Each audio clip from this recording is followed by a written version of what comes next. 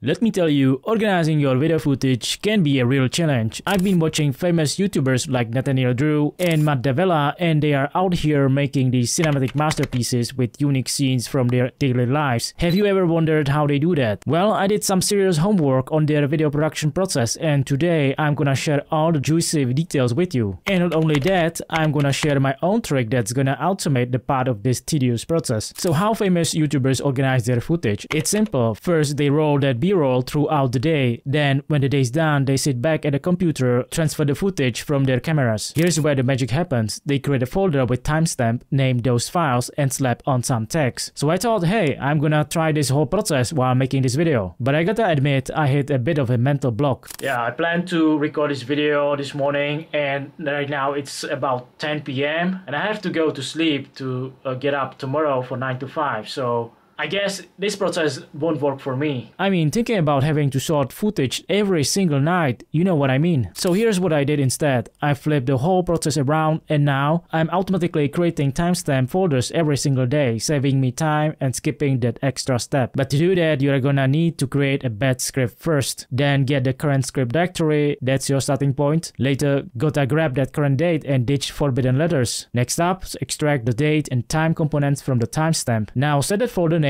We are getting close to the good stuff. Create a folder, and inside make subfolders for your video, audio, and photos. Finally, this is where the magic happens. Open up Windows Task Scheduler, create a basic task, set your task name, choose the daily trigger cause we are doing this every day, and now select a start a program and pick that batch script you created earlier. Pop that script path in the start in field, complete the wizard, and save the task. There are a few things I missed during recording this video. First, you have to check this run with highest privileges, and second, in the settings tab, make sure to have all these options checked. It will make sure that your script is running after you start up your computer. Now you make it run every single day. Easy, right? From tomorrow, you've got those empty footage folders all set and ready to be filled with your daily memories. No more fuss, just pure efficiency. Sooner than you think, you will have so much footage you won't ever know where to start. It's going to be like a goldmine for memories waiting to be edited. So get ready.